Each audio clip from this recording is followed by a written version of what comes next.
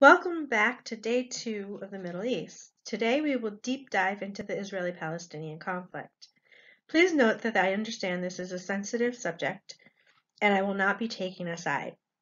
What I do hope to accomplish is to give you the facts as I know them, as unbiased as humanly possible. So it is a conflict over land, religion, human rights, self-governance, and most of all, dignity. Each side wanting all of these things and more. It is easy for Americans to say two-state solution, but if it was that easy, it would have been solved in 1948, and the countless lives would have been saved. It is not easy.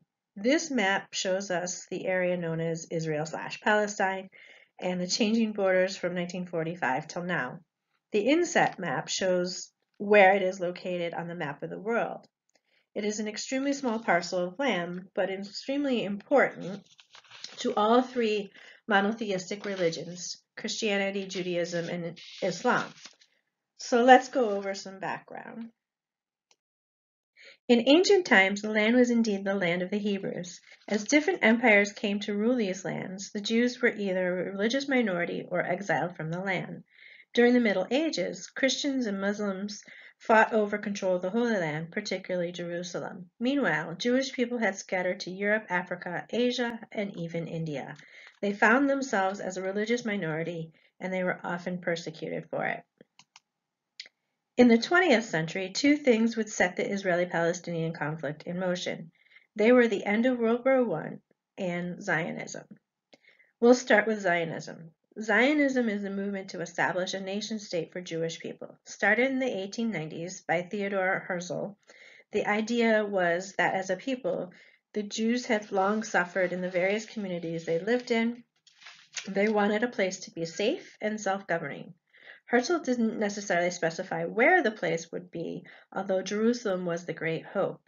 During World War I, the British and the French encouraged Arabs to rise up against their Ottoman overlords, including those living in Palestine.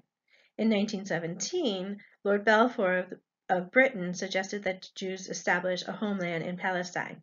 This is known as the Balfour Declaration. This encouraged many Jews to migrate there. When the Ottomans were defeated, Britain established themselves as the colonial power by the British Mandate in Palestine. Thus, in the 1920s and the 1930s, many Jews migrated to Palestine. During World War II, Hitler encouraged Arabs to rise up against Great Britain and France in the Middle East.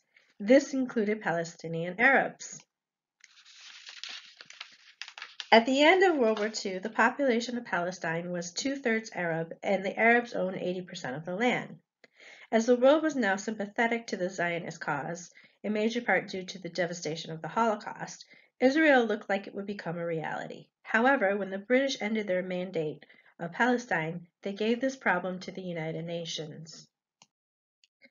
The United Nations recommended a two-state solution, an Arab state, a Jewish state, and an international zone around Jerusalem. The Jews accepted the deal, the Arabs did not. They believed on getting 15% of the land when they own 80% was unfair. So in 1948, the Arab League met and unanimously rejected the deal. The Arab armies attacked the Israelis, and the Israelis fought back. The loss was triumphant for the Israelis and devastating for the Palestinians. It left 1 million Palestinians homeless. They flooded into neighboring Arab countries like Lebanon, Syria, Jordan, and Egypt. And although they took their Arab brothers and sisters in, they did not fully integrate them into their societies. In most cases, they were set up in refugee camps. Most of the leaders of the Arab countries that fought against Israel in 1948 were assassinated or overthrown. In 1952, Gamal Abdel Nasser comes to power in Egypt. He was extremely popular throughout the Arab world, so much so that Israelis feared him. They believed he could unite the Arab world against them. In 1956, they attack and rout the Egyptian army. The Israelis occupy the Sinai Peninsula, and Nasser becomes even more popular.